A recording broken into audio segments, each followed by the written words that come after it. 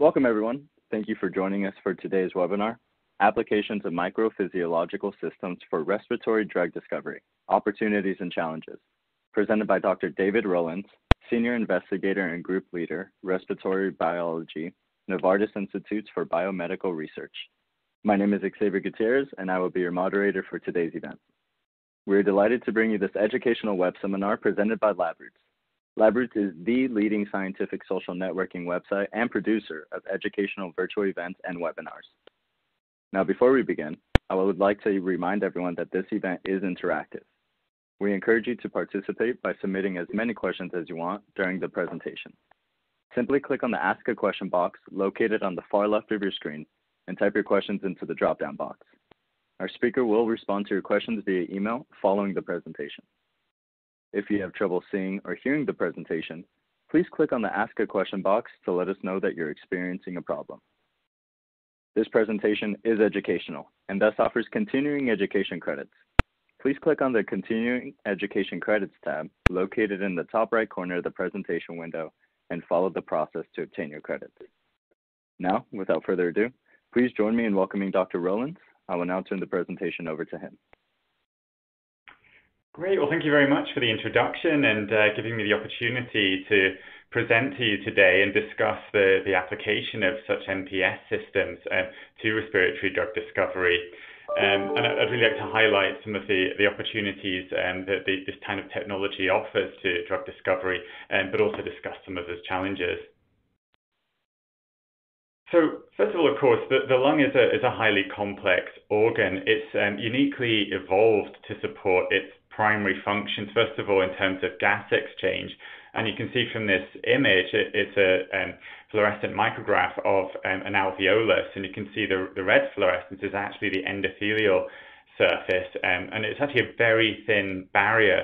And this is, of course, highly evolved to provide a minimum distance for oxygen and CO2 to diffuse across to enable gas exchange.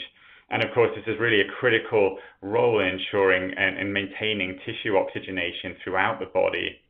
So of course, blood coming in and surrounding the alveolus will release CO2 that diffuses across into the alveolus, which then removed as we exhale, bringing oxygen actually back into the alveolus when we breathe in, and then this of course then reoxygenates blood going out into the systemic circulation.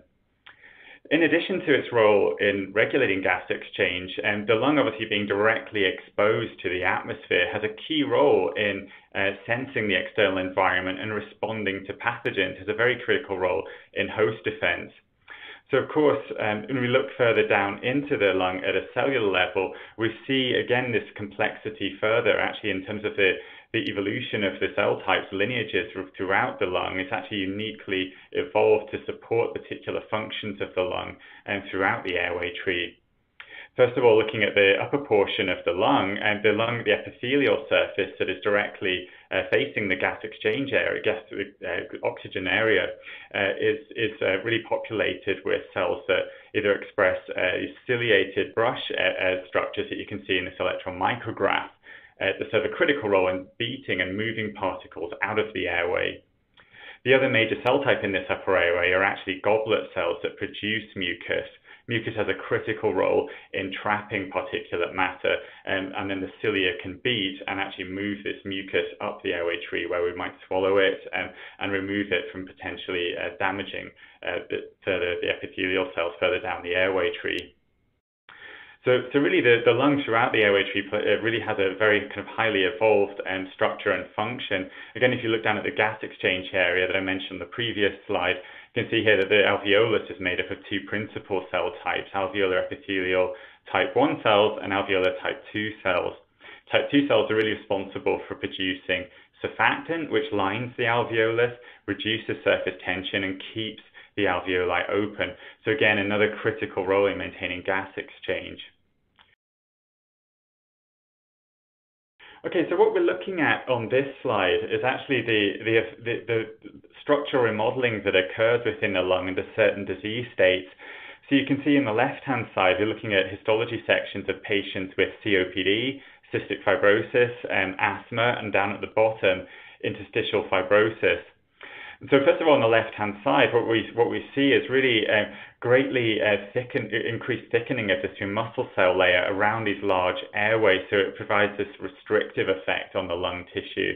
In addition to which, there's an inflammation and disorganization of the epithelium. And if we look at the asthma section, you can see this blue staining there, and that's actually a mucus plug that forms in the airway of these patients. There's expansion of these goblet cells within the conducting airway that produce large amounts of mucus and can completely occlude the flow of air through the lung. And then moving further down to the bottom, the pulmonary fibrosis section that you see there, this is a disease that really affects the alveolar gas exchange region and actually has the effect of thickening the distance that oxygen has to diffuse through across this interstitial barrier. So if you remember on the previous slide that I showed you this very thin membrane through which oxygen diffuses, it's greatly enlarged in that disease state. So of course the net downstream effect is to reduce gas exchange and tissue oxygenation. So I think hopefully what you can appreciate from these histological sections is actually the complexity of these structural changes that occur in the lung. You've got through muscle cell expansion, epithelial lineage changes, there's also mucus accumulation, inflammatory cell influx, so very complicated multicellular processes. And this becomes a real challenge for us in thinking about designing and testing new therapies that target these mechanisms that would really provide benefit to patients in the long run, that go beyond existing standard of care, which primarily target the kind of airway constriction or inflammatory effects associated with these diseases. And so, like respiratory drug discovery is very similar to drug discovery in other diseases and thematic areas. There's a high degree of attrition. We typically start out with screening and running a high throughput screen. Upwards of 1 million compounds are often profiled. We then take the promising leads out of the HTS strategy, progress them through a preclinical pipeline, which is really the role that I support within the respiratory department at NIBR. And really thinking about ways that we can triage compounds, coming up with assays in vitro and in vivo to make informed decisions about which compounds to ultimately progress. Really out of these the smaller subset of compounds, only 1 or 2 would ultimately progress from toxicology studies into the clinical domain, and then eventually, if successful, onto FDA review. But you see overall there's a high degree of attrition as we move forward, and of course this is a very long process. And so one thing I'm very interested in is thinking about ways that we can make more informed decisions around compounds to progress, improving the translatability of assays and models that we use to choose between compounds, and hopefully expedite drug discovery efforts through these initiatives. So just to discuss those points in a bit more detail, you'll see on this slide is a typical drug discovery flow chart that we'd normally use. Again, starting with a target of interest, we'd establish a HTS assay format, screen large numbers of compounds. From an in vitro standpoint, often move this into lead optimization to progress really advanced hits out of the HTS. Within the lead optimization bucket, you would typically have maybe biochemical assays, cell line experiments, and then standard sort of primary cell assays. And it would be typically around 96 well if cells grown in plastic, potentially with 1 or 2 very simple readouts.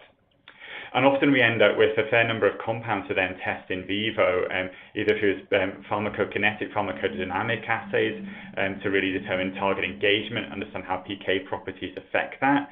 And then from there, progress into toxicology ultimately. And then if the compound is deemed suitably safe, ultimately on into phase 1 first-in-man studies.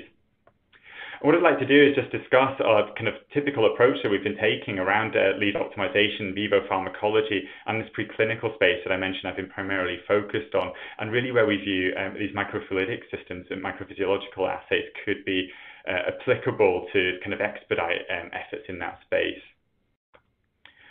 So first of all, we would typically, you can see on this assay, this slide actually, one primary cell assay we typically use, like in other disease areas, we grow airway epithelial cells in culture. These are typically fairly low throughput assays. Just to explain here what we're looking at, we typically grow human bronchial epithelial cells on these transwell inserts that you can see on the schematic on the right-hand side. They grow to confluency under submerged conditions, but we actually remove the apical media compartment around 7 days into culture.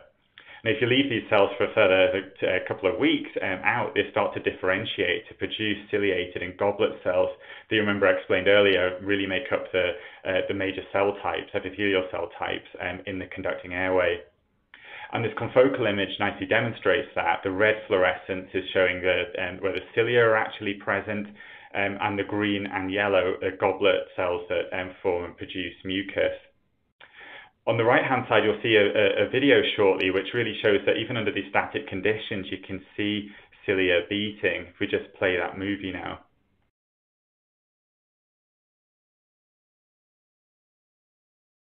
Okay, and so what you'll see there is the cilia beating in unison. But really one of the key challenge that we face with this assay culture system is really it's relatively low throughput, but you're only, of course, dealing with one of the cell types involved in formation of these remodeled areas of the lung in disease. So it's really a very simplified way of looking at a disease mechanism in the lung. And typically, from then we would move on into in vivo pharmacology studies or pharmacokinetic, pharmacodynamic type studies. And again, with lung endpoints, there are a number of standard approaches to assessing efficacy of compounds. We typically use invasive lung function procedures. Is fairly widely used in the community. We may combine that with histological endpoints to assess structural remodeling. But obviously, the key issues really here are that these are dealing with rodents that are not the same as human. They really lack the complexity in many cases that we see in histological specimens from human lungs. In terms of in vivo models in general for respiratory, they often entail single administrations of inflammatory agents, and they often progress very fast and often can be reversible as well. So it's really, again, a very kind of a distinct pathology to that which we see in humans. So often we use these assays models for optimizing compound properties, selecting maybe a lead molecule to progress further. But there really are also question marks around the translatability of these to the patient setting. And do wonder if this is actually a potential source of disconnect when we start testing compounds in the clinic down the line. So one way that we've been over the last couple of years we've been looking at to try and get around some of these challenges is to think about using ex vivo preparations. So this is an initiative we've been working on for the last couple of years, and potentially using ex vivo assays and models as a bridge to the clinic. And the reason being that we think they offer some advantages. You can see here is an example, an isolated perfused lung system that we've used in the department. And as the name suggests, what we're looking at here are rodent lungs that have been removed from the animal, and they're ventilated and perfused, so really preserving much of the physiology that you would get in vivo. But the advantage is that they offer a lot of flexibility in terms of access to different compartments, such as the inhaled route. We can deliver molecules directly to the lung, mimicking inhaled delivery. We can also add compounds directly to the systemic compartment to mimic an oral dose, for instance. And we can directly study the uptake and penetration of molecules into different compartments in the lung using this method. And so if we then move to the next slide, what we see here is taking this model system a step further forward beyond PK and biodistribution studies. We can also use the system to study and probe mechanism of action. In this example, what I'm showing here is where we've taken the isolated perfused lung and been able to combine it with fluorescence microscopy to directly image the lung tissue in real time. In this experiment, we've perfused the lung with calcium dyes. That's the yellow and green fluorescence that you can see in the image on the right. And we can record these calcium responses in real time to assess the regional differences in calcium transients between the vascular and airway compartment that I've labeled there on the image. Just to walk you through what that looks like, you can see here that in this experiment we've actually perfused the lung with tumor necrosis factor alpha. It's a very potent pro-inflammatory stimuli. This then enables us to study direct calcium responses in the lung tissue, and particularly of interest to assess the effect of TNF-alpha in different compartments of the lung, airway versus vasculature. And you can see here that clearly there's a strong calcium increase. And so we can use these types of approaches to then study the effect of pharmacological agents of blocking TNF-alpha signaling and its effectiveness at doing this in different regions of the lung. And we've also used the isolated perfused lung to probe other physiological properties of the lung, such as directly measuring lung function. And this is an example plot on the right-hand side showing a simple dose response to acetylcholine, which produces a very marked airway constrictor response. We can also measure edema in real time in this ex vivo assay system. And in the final graph, we can also measure pulmonary hemodynamics too. So you can get a very integrated physiological assessment that's not easy to do in an in vivo setting to give you a really depth of understanding about how a compound might be working. And of course, there's a number of ex vivo systems available to respiratory drug discovery, isolated perfused lung being one of them. But typically, a lot of the limitations are that they often have very limited lifespan. The IPL is really only viable for around 6 hours. You can extend it up to 24 hours if you alter some of the parameters. Tracheal tissue, similarly, they're very useful for very short-term experiments. And they're typically also very low throughput. So while they address some of the challenges that I highlighted earlier, they're still not kind of getting close to really being able to kind of get a comprehensive physiological system and also being able to use human tissue as well. So that's really how I've become very interested in using microphysiological systems to try and get us closer to a translational model of lung physiology. And just to take a step back from that, the reason being that, of course, when we typically grow primary cells in static culture conditions, you're lacking a lot of the basic physiology that occurs in the lung. There's no mechanical stretch, there's no perfusion, there's no exposure to direct exposure to the atmosphere like you would get in the lung. And so some of the approaches to get around this, of course, we can think about using organoid systems. And I think these are really kind of great assay systems for kind of replicating a particular cellular niche. There's an example here from a publication a couple of years ago. We were able to grow human airway epithelial cells, bronchial epithelial cells in this case, and maintain the niche that they would typically occupy in the normal lung, producing ciliated and goblet cells and releasing mucus, which is the green fluorescence that you can see. So I think they're great as a mimicking in the physiological microenvironment of the airway, and also there's potential scalability with the organoids to at least the 384-well assay format to be able to run larger screens. But they're still deficient in certain physiological mechanisms and thinking about translatability to the whole lung. And that includes, for example, parameters such as the stretch forces that the lungs normally exposed to as we breathe. And so you see here an example from the Wyss Institute here in Cambridge that published the lung on the chip model back in 2010. And it's a really elegant assay system. So a small chip-based system that includes a porous membrane, very thin membrane, about 10 microns in thickness. And of course, what you can do here is to grow airway epithelial cells in close proximity with endothelial cells. So you can really mimic, for example, the alveolus of the lung using this approach.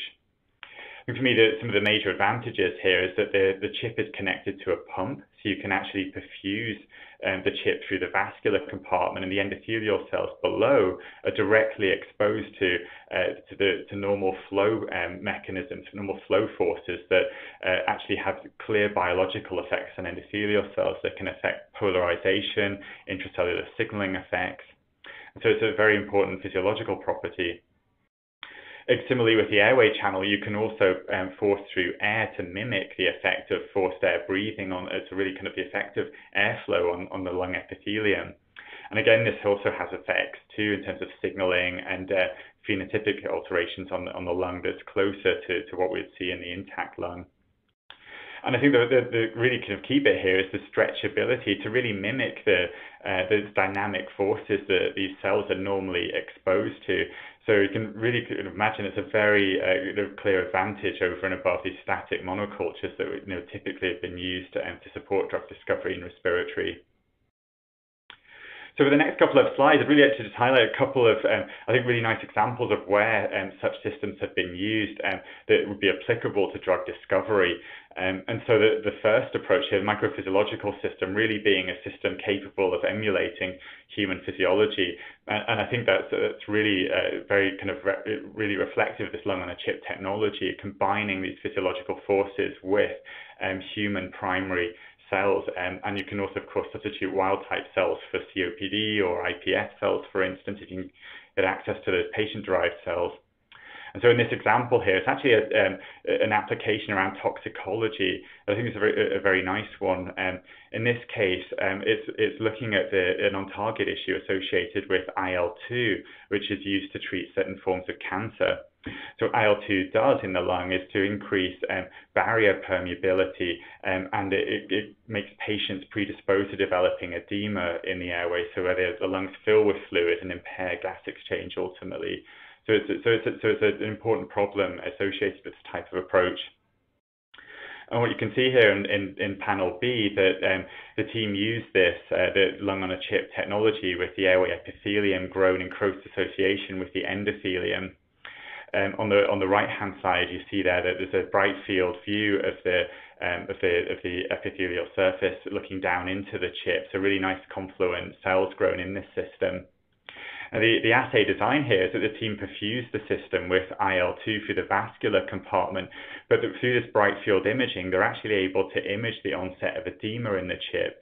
So if you see on the margins of the figure on day one, that's labeled day one, you see very clear margins that really define the boundary of where there's a meniscus due to the fluid, and actually the epithelial surface we can clearly see on the top.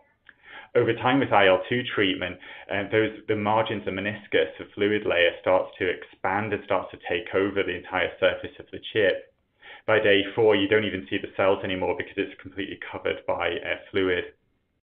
And then the bottom panel there, the team nicely demonstrated the other mechanism associated with IL-2 treatment is actually increased fibrin matrix deposition in the alveolar regions. And so what they did here is to perfuse the chips with prothrombin and fibrinogen alongside IL-2, and were able to very nicely and clearly show formation of these fibrin clots on the alveolar epithelial surface of the chips. So I think this to me really highlights a very nice application of this system, where you can actually replicate a toxicology finding that's observed in rodents in this chip system, where you're using human cells, and of course it reduces the need to test those types of approaches in animals. You can replicate it here.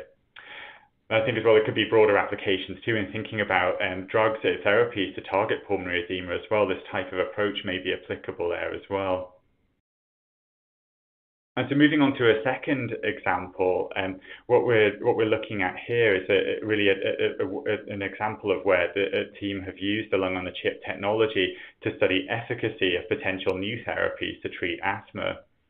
And so in this experiment, what they're doing is taking the lung-on-a-chip technology, growing primary epithelial cells on the air surface, endothelial cells again on the blood channel that we can see there that's labeled. They're perfused with blood, and also, of course, air is blown across the surface of the epithelial layer. The panels D and E nicely show that there are intact monolayers of both the epithelium and the endothelium. I think what's really nice about this approach, if you look at panel F, you clearly see, remember the example I showed you earlier, of ciliated epithelium here. We nicely see a large amount of ciliated cells, which is the green fluorescence that we can see, these tufts of cilia. And there's an electron micrograph in panel G, which shows very high degree of ciliation, which is quite reflective of what we see if you take a human lung tissue and stain it up for these types of markers. You see very dense areas of ciliated epithelium. And panel H shows that, in fact, these cilia are functionally active as well. It's a time-lapse image series showing that these cilia are all beating in unison and in a very coordinated way. And this is actually quite distinct from what we've seen typically in human airway epithelial cells grown in these standard transwell inserts that I showed you on a few slides ago.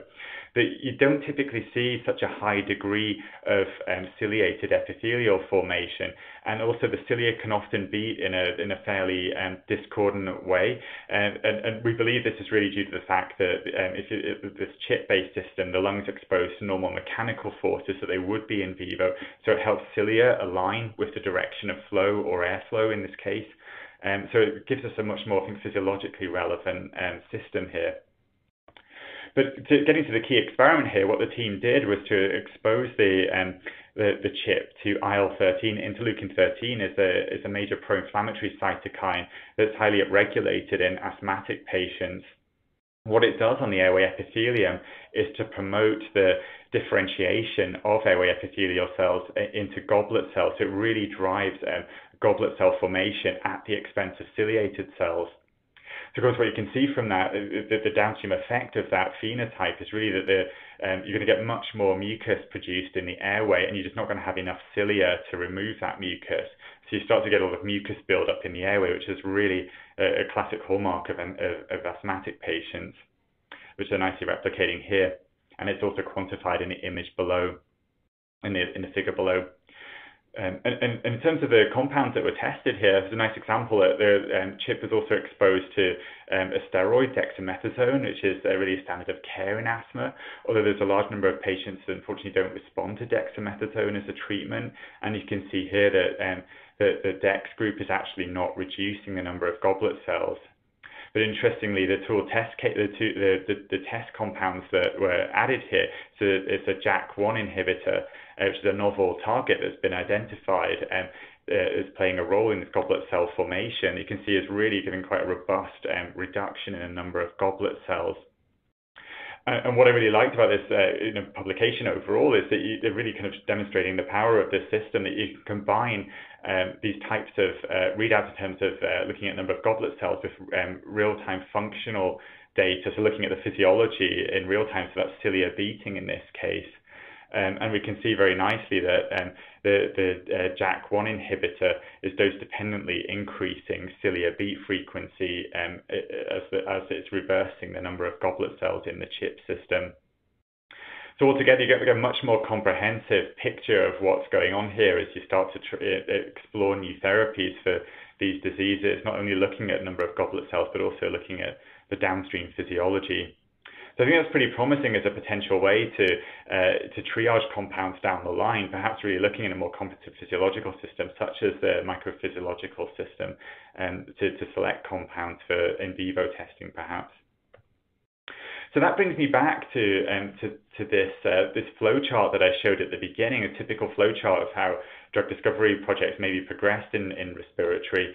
And coming back to some of the new approaches that could be adopted here, I do think there is, for example, looking at using organoids, I mentioned that they kind of replicate some of the airway niches that occur in a normal lung, keeping cells in their physiological microenvironment, but also having a scalability aspect too, so it could be applicable for maybe even HTS activities if we can scale them to such a level. And then, of course, very applicable for lead optimization activities using primary cells grown in this format. I think the power of the microphysiological systems, I think they do really plug into these later stage activities in the flowchart. That they could be really used to assess multiple physiological parameters of lead compounds that are coming out of a HTS. Ultimately kind of feeding into compound selection for in vivo testing, and also maybe reducing or kind of test or as a pre-test for compounds going into toxicology studies. I think right now the field as it currently stood, I don't think there's quite enough data yet to be able to say that these assays and technologies could replace existing in vivo toxicology studies. But I think certainly the field has moved on to a point where it's really worth going through the exercise to test compounds and building up correlations to see how well compounds perform in these assays as compared to in vivo studies and in toxicology experiments to see if there is a way that they could ultimately kind of become a mainstay in these drug discovery flow charts. I think in order to really move the field on, there's still a number of areas for development around MPS technology in general. It's fairly widely acknowledged right now. The kind of the microfluidic lung and chip type technology is fairly low throughput, If we're thinking about doing dose responses, for example, dose response analysis of lead compounds, talking about potentially quite a fair number of chips, which it has a kind of a substantial cost associated with that as it currently stands. So perhaps coupled with that, chip manufacturer evolution of the kind of the synthesis of these chips and increasing scale may ultimately drive down costs in the future. In addition to which, innovation around alternative ways to perfuse the chips, so that maybe miniaturizing pumps to kind of increase the throughput could also be really advantageous to really move this field further along as well. And then I think a particularly unique challenge for lung delivery is actually mimicking inhaled delivery. That I think is still a challenge, actually being able to mimic the direct addition of a dry powder, for instance, that a patient might take to reduce airway tone currently in the clinic. So I think trying to build in capabilities to mimic inhalation delivery would also be a key necessity as this technology moves forward. And so I'd like to end there and thank you for your attention and take any questions.